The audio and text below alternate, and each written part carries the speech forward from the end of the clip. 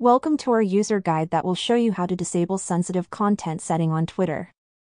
Twitter is one of the most popular social media platforms in the world, providing a platform for expressing thoughts, sharing news, and connecting with millions of users across the globe. However, to ensure a safe and pleasant user experience, Twitter introduces various settings, including the sensitive content option. The first thing we'll do is open the X application on your phone. After that, click on the profile picture in the top left corner of the screen. You can see that I've opened the official X or Twitter application and I want to enable sensitive content. But we won't be using the official app because it doesn't provide us with a direct option to do that. We'll need to use another method for this, and now I'll show you what that method is. First, exit the X application. After that, open your web browser on your phone.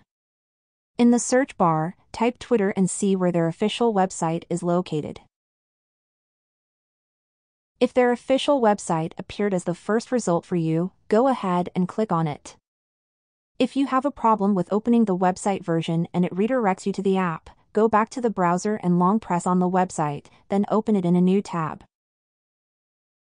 Now that you have opened the web version of Twitter, sign into your X or Twitter account. Next, click on the profile picture in the top left corner of the screen. You will see the options Settings and Support, click on that. Then click on Settings and Privacy here. Now, you have opened the X settings. Next, click on the Privacy and Safety section. And in the middle of the screen, click on Content You See. Now we will need to change two different options. The first option is located at the top of the screen and is called Display Media that may contain sensitive content. Make sure it is turned on. Now, there is one more option left. To change it, you need to click on Search Settings. Now, you need to turn off the first option, Hide Sensitive Content, by clicking here. By doing this, we will disable the sensitive content setting in the X application, and we will be able to view sensitive content without any filters or restrictions. If you have any questions, please leave them in the comments below. Thank you for watching, and see you in the next video.